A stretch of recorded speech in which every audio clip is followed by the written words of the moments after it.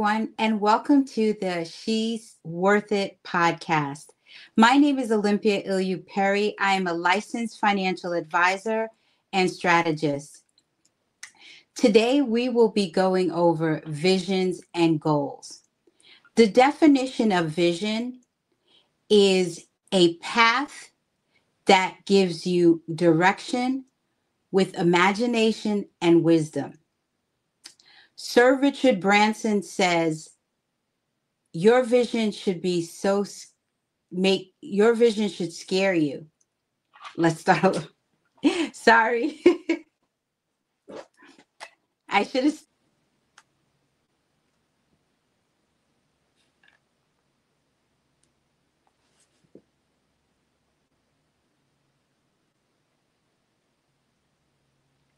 Hello, everyone. Welcome to She's Worth It podcast. I'm your host, Olympia I'Liou Perry. This is my second episode, and today we will be going over vision and goals. If you can't see where you're going, you won't reach your destination. Please remember to share and subscribe to the She's Worth It podcast. So let's get started. I want to tell you the definition of vision. It's the ability to think about a plan for the future with imagination and wisdom. The key components to creating a vision for your life is mindset, mapping, and execution. If you don't have the right mindset, that alone can be an obstacle to your success. Now, some people may say, oh, that's just wishful thinking. No. There's actually data and scientific data and proof that if you believe it, you can achieve it. It's interesting to hear people who succeed and how they talk about their visions, about how they laid their plans out. Remember, one of the greatest things that has ever been said is if you fail to plan, you plan to fail. So let's talk about what it takes to be put in the right mindset. It's not wishful thinking. It's not magic. It really is your choice. Your mindset of, I am going to achieve this no matter what. That's step one. Step two, mapping it out. My vision board is right across from me, and it's about this big. And I have all the things that I want to achieve for 2024. Write it out. Put it in a place where you'll see it every single day. Put pictures to it. That will really draw you in and get you on the path to achieving those goals. If you think you have obstacles, that's okay.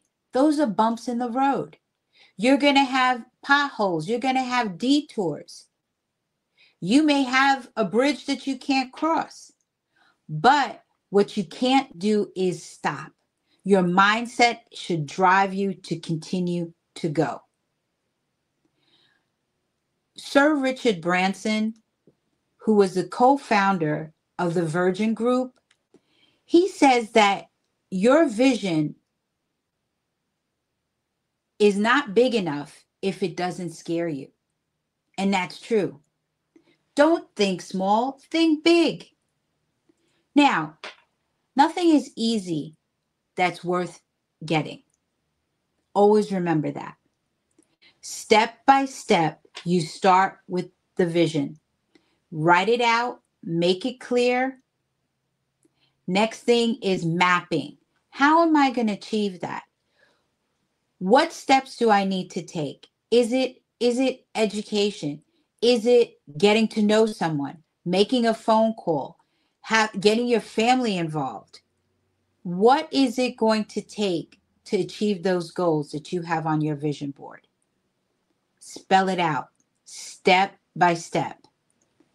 Your visions should wake you up in the morning and get you so excited to live life.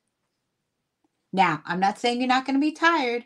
I'm part of that 4:30 in the morning club.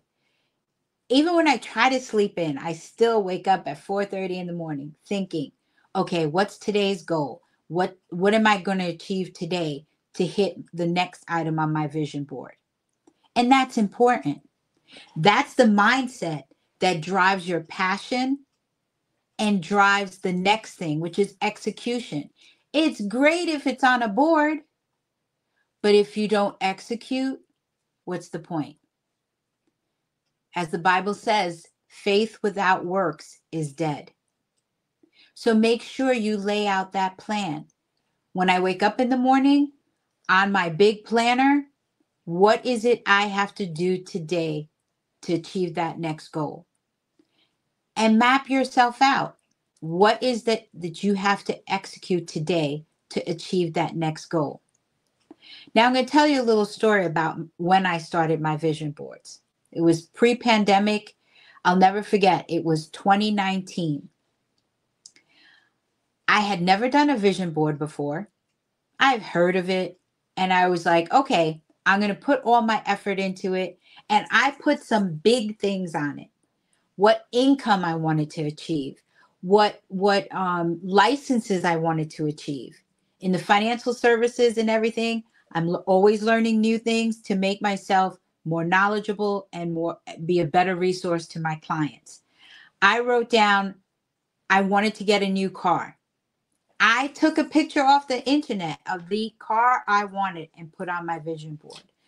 I put down things that I wanted to see for my family.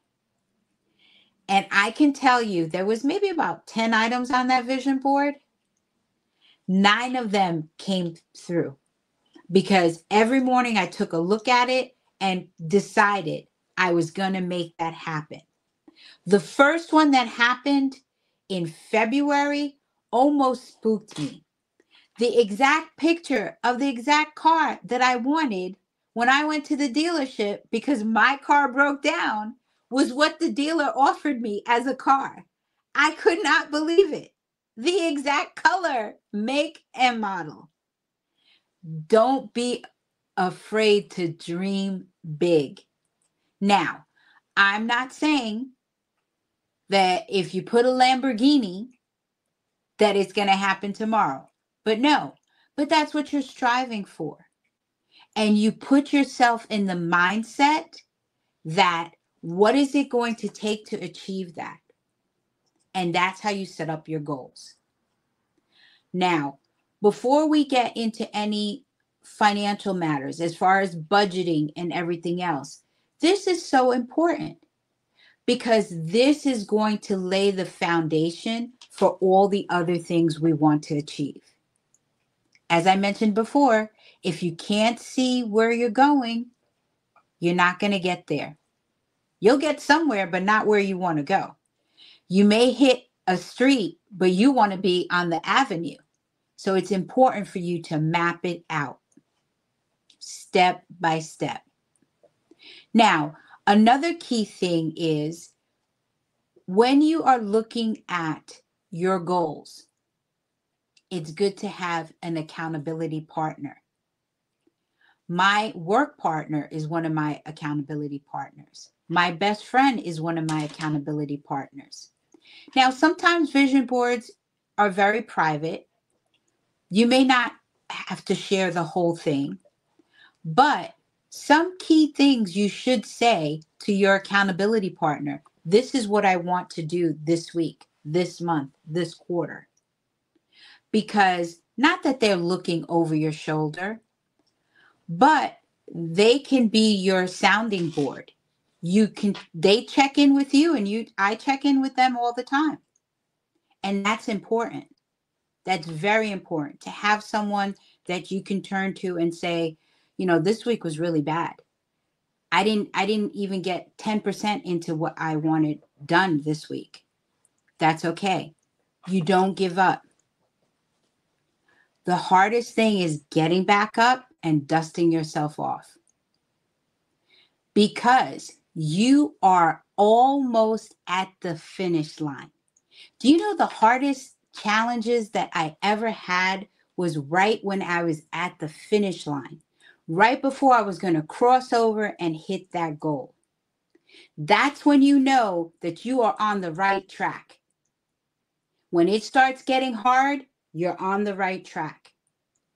So don't give up. Reach out to that accountability partner. It could be one, it could be two, but that's an important element for you to have. And then it's very important when you start this journey, before you even start writing your vision board, find a quiet place. Sit down with yourself. We're always on the go.